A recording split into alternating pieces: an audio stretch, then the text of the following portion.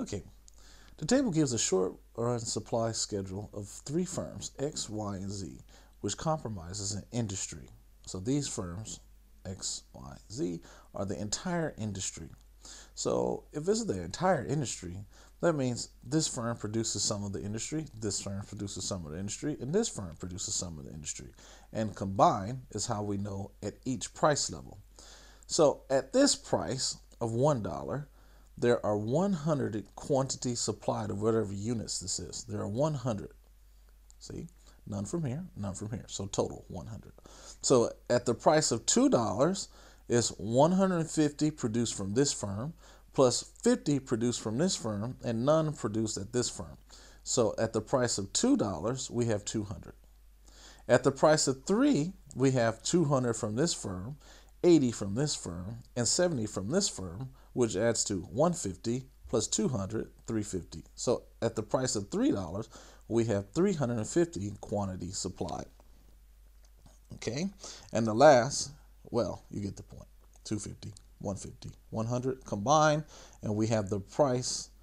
We have at this price, we have the quantity demanded from each firm at this price. So this would be 100, 250, and what's that? 500. Okay, so the answer here is which is a point on the short run supply curve schedule of the industry. This is the supply schedule. At this price, we are scheduled to produce 100. At this price, we are scheduled to produce 200, 150 plus 50, and so on. So we look here at the price of $2. Did we produce 300? So the price of $2, we produce only 200. So this A is wrong. B, 350, well, that looks like our answer. 200 plus 80 plus 70, that at the price of $3, we produce 350. Firm X, firm Y, firm Z. So this is the right answer. The others are incorrect. At the price of 4, we only produce 250 plus 150 plus 100, which is 500. Here it says 1150, so this is wrong. So this is correct. B, 350. Number 7. Okay, the diagram shows the relationship between the total expenditures and price of 3 products. Product number 1, product number 2, and product number 3. And they put all of them all in one graph. Pretty interesting. Which curve represents the product with the price elasticity and a unitary price elasticity of demand? Well, we know that the price elasticity of demand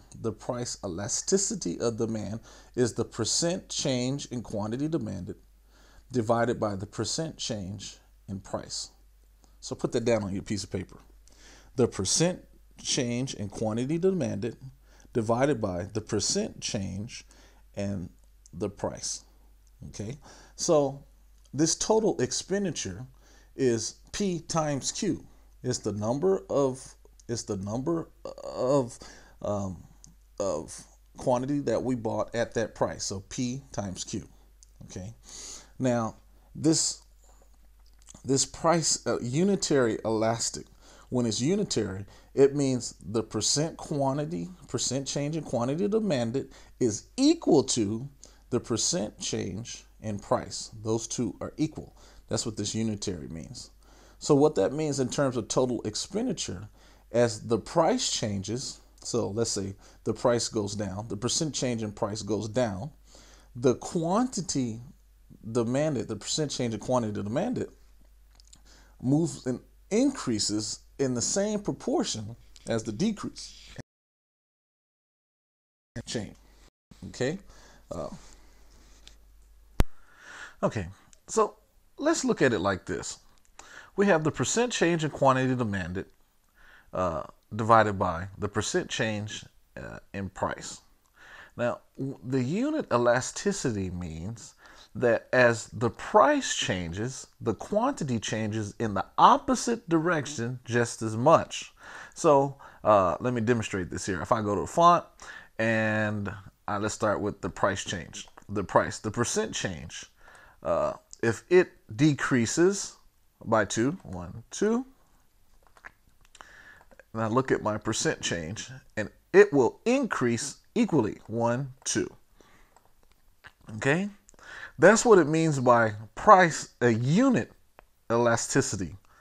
the price dropped by 2 clicks, 1, 2, and the price quantity, the percentage quantity demanded increased by 1, 2. Okay, let's go back to the beginning. 2. Let's go back here. 1, 2. Okay, so now if the percent price change will increase 1, 2, the quantity demanded will decrease the same percentage 1, 2. Okay, so that's what it means percentage, the unitary price elasticity of demand. The unitary one is a very special case of the price elasticity of demand, where the price and the quantity move in opposite directions equally. So I'll do it one more time. It's very interesting. 1, 2. 1, 2. Okay, so that's back at the beginning. So imagine that the price changed, that it drops. 1, 2. That means the quantity demanded will increase the same. The percent change in quantity demanded. 1, 2. Okay. Notice that given this change, the total expenditure is the same. It is the same, because even though the price dropped, the quantity demanded made up for the change in price. So even though the price dropped, we sold more. Okay, let's do the opposite. 1, 2. Down. 1, 2. Okay, so this time the price goes up. 1, 2. And this one goes down. 1, 2. Okay, so even though the price went up, the percentage, even though the quantity demanded, the percent change of quantity demanded has dropped, the percent change in price has increased to take account for the drop in quantity demanded. So you see here that in both cases, I'll copy and paste here. Let's do it like that. Paste. Okay, make it all. Let's make all of these. So in this one, the price change went up. The percent change went up. Let's go back down. And this one, let's make this go down. 1, 2. This goes up. 1, 2. Okay. So in this example, in this version, the price goes up and the quantity demanded shrinks, right? But they still save the same total expenditure, because at the end of the day, total expenditure is equal to price times quantity. Okay, so the price went way up, but the quantity demanded dropped, but still the price times quantity equals the same level TE, total expenditure. And the same here. So this total expenditure, okay, is equal to this total expenditure. Even though the price dropped, they're sold so much more of the product that the total total expenditure is the same. So as the price rises, the total expenditure remains constant. So that is this one. Okay. Now, so that means this good one is the unit price elasticity. So that is this answer here. And 3, well, it's the normal one, price elasticity. Under the price elasticity, let's take this back down. Price elasticity is the thing that we always study, where when the price goes down, the quantity demanded increases more than half. It drops. So as the price goes up, the total. This is important. This is an important idea here, that as the price change, here you go, the percent change in price, percent change in quantity. If they go up at the same, if this goes up and this drops at the same percentage, the total expenditure remain constant. That's what it means by unitary price elastic. What price elasticity means is as this goes up 1, 2, this goes up more than 2. So this goes up 1, 2, 3. Now it's elastic. Okay, so as the price goes up, the quantity demanded will drop, meaning that the TE will drop because the quantity demanded is dropping faster than the rate of change of price. So the answer here is where both of these are happening. So the answer here is C. The answer here is C, where the elasticity, unit elasticity, where the price increases and the quantity, percent quantity is in the same proportion as the price change. That's like this. And E, the price increases and the percent change in quantity is more, much more than the percent change in price. Okay. Number 8.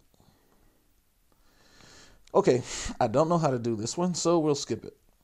Okay, joke. okay, that's a joke. That's a joke.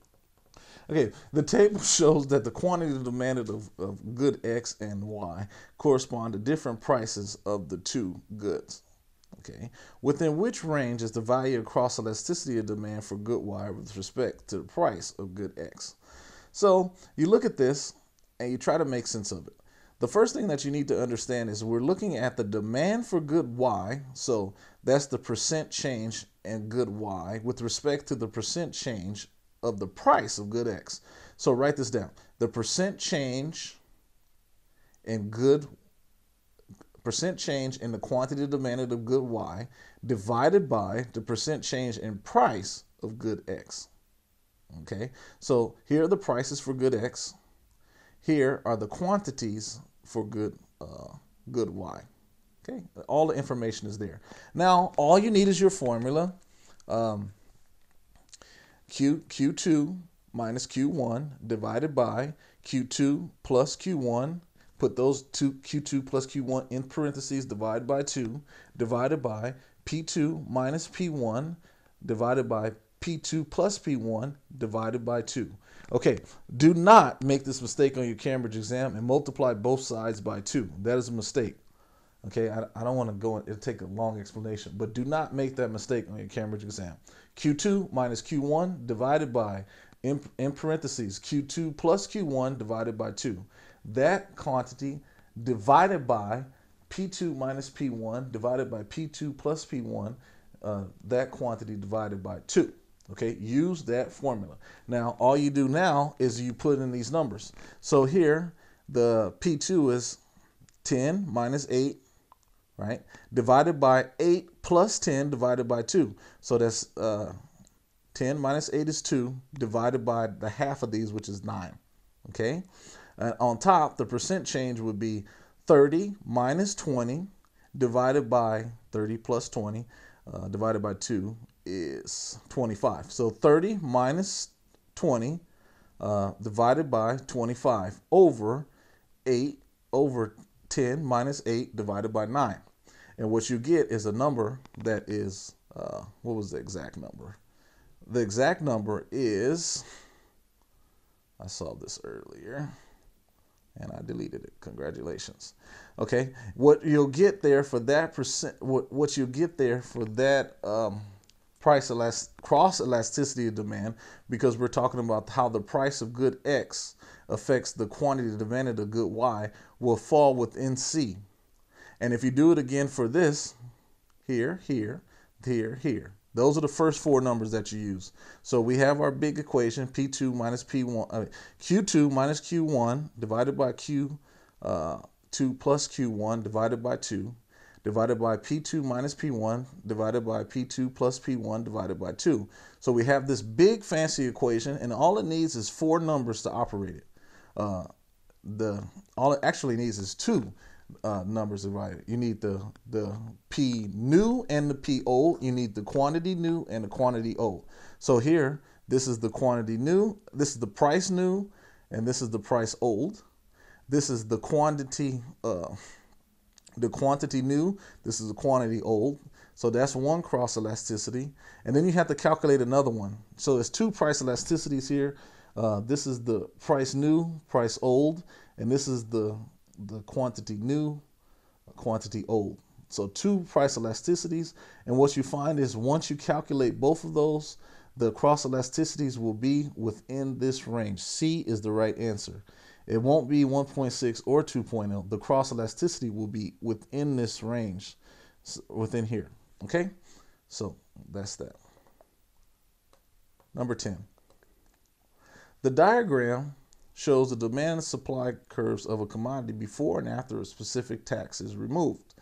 What is the tax per unit of output and what is the price after the removal of the tax? So what we have here is a basic demand and supply function. And when we tax, we know that when a good is taxed, the supply moves from here to here, right? Because at each quantity, after a tax, each quantity, the price of each quantity is more expensive. So you could think of buying a soda or something. The soda is $2. Before the tax, you're along this line. But then after the tax, we want a 50% tax. So it's $2 plus the price of the tax. The soda is now $3. Okay, so you can see where this is coming from. So here, before the price of whatever quantity this, whatever this good is, the price was $6. But now they say, okay, at this quantity, each price will be, let's see, 6 plus 7, so 12 to 6 is 6. So from here to here, the quantity used to cost $6, but now it's going to cost 12 for the same quantity. That's the tax. And this here, you guessed it, is the height of the tax or the per unit tax. This area, this distance here, 12 to 6. Okay, and this is the same here. So at each quantity, this used to be $2 for this quantity, but now they added a $6 tax. So it's $2 plus the tax, 6. And now this quantity, it used to cost 2. Now it costs 8. So the unit per unit tax is 6. So after the tax, we move from here to here, right? The tax per unit is, you guessed it, each quantity, it went up by 6. So you go to here, each point, this was 2, now it's 8. So the unit cost is 6. So here it was 6. Now this unit goes up 12 to 6, that's 6. Okay, so the per unit tax is 6. Okay, the price after the removal of the tax will be, okay, so here, this is the equilibrium after the tax, 8 and whatever this quantity is. But imagine this line is erased, all right? After price, they remove the tax. So this line disappears and you're left with this supply curve and this demand curve and this cross here. And you can see the price is 6. So 6 and 6.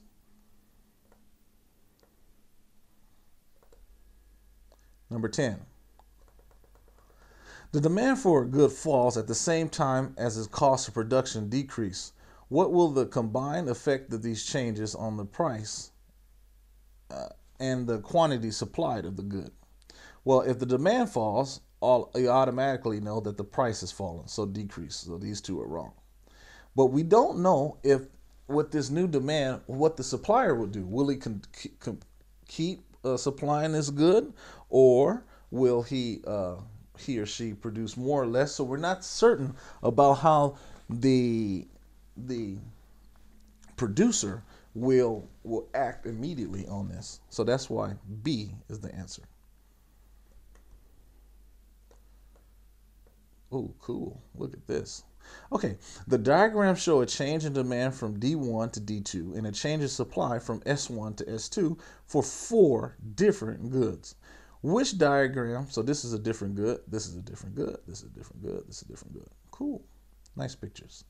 Which diagram illustrates the good for which additional new uses have been found, which receives an increase in government subsidy? Okay, so you remember a government subsidy means that we have this level here, quantity, and because the government likes it, we want to move to the right. We want to move this way and have more of it, okay? So we're looking for a graph where the S supplied doesn't move in from S1 to S2. That's incorrect. We're looking for exactly the opposite, where S1 moves, the line shifts down S2. Okay, so S1, that's where it started. S2 means that the line shifted from here and it moved in to here. So here's another one, S1 to S2. So this is wrong because it's shifting the wrong way. Wrong way. And okay, so these two are shifted in the right way for the supply. So S1 is moving downwards, S1 is moving downwards, which means that at each level, at this price, instead of getting this amount, we get that amount. At every price, we get more. Okay, so that's why it's moving from S1 to S2. So we know that the answer is going to be C or D. Okay, these are just moving in the wrong direction. So which diagram illustrates the good for which additional uses have been found and which receives increases in government spending? So this thing that says additional new uses have been found, that means the demand has increased. So not only has the S1, S2 has to increase from this way to this way, the demand has to shift from here outward. So this one, it shifts inward. So D is wrong, leaving C. So we wanted the supply to increase because the government likes it and wants more of it. So here, that's the increase.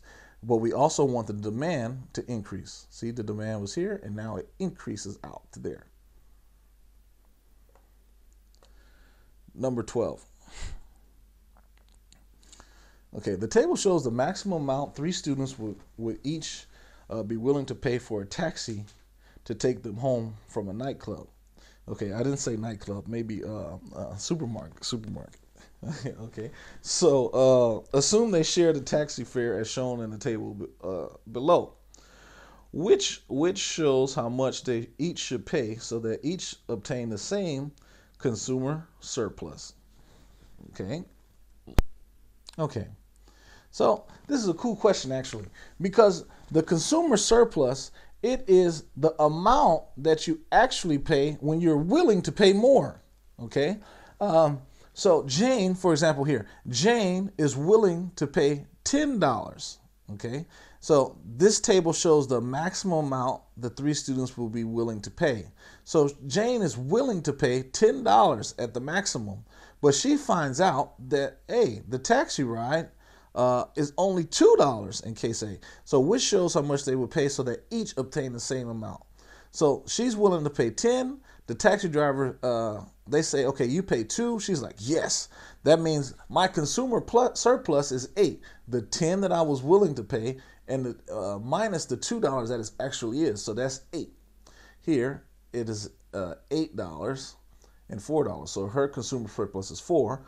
And Yasmin doesn't get a surplus at all. 6 minus 6, so she's at the market equilibrium. So here we need the one that say they pay the same consumer, they obtain the same consumer surplus. So here, this is not it. Jane gets 8 consumer surplus, Sarah gets 4, and this one gets 0. So this is not right. Same goes for here. So this is 6, this is 4, and this is 2. I'm subtracting 10 minus 4, 8 minus 4, 6 minus 4. This is what I'm willing to pay. This is what I actually pay. And the difference, this is what I'm willing to pay. This is what actually is. That I kept in my pocket is the consumer surplus. So if I keep doing that, I find that the answer is D, 6. Jane pays $6, has a $4 consumer surplus. Sarah pays $4 and has a $4 consumer surplus. And Yasmin pays 6, was willing to pay 6, actually pays 2, so she has a $4 consumer surplus. That's a cool way to test consumer surplus. 13. The diagram shows a demand and supply curves for parking spaces in a hospital car park. Okay, the managers decide to rely on the price mechanism to allocate parking spaces at the hospital.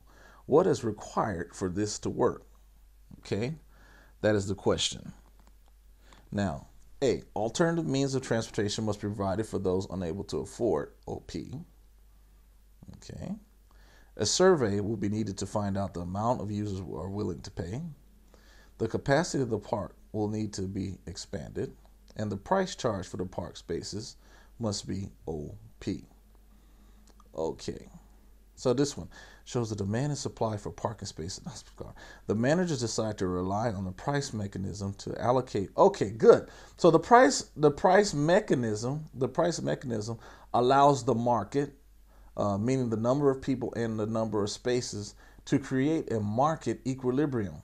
Okay, so I'm not willing to pay that. I'm willing to pay that. And people go around, and then until the market equilibrium is set, where everyone drops their prices low enough and sets the quantity that at the equilibrium that everyone is willing to pay at that specific price. Okay, so we see our equilibrium is at here, okay, with the price level OP. So alternate means of transportation must be provided for those unable to afford OP. That's not how the price mechanism works. Either you pay the price or you leave. Okay, so a survey is unnecessary because we know already that OP is the price for this equilibrium. D, the capacity of the car park will need it to be expanded. It would be nice, again, that we would like to have more. We would like to have more, but this is what we're working with. So the answer is D. The price charged for parking space must be OP. This is the equilibrium that the market mechanism set. This is the price at that equilibrium. So that's why D is the correct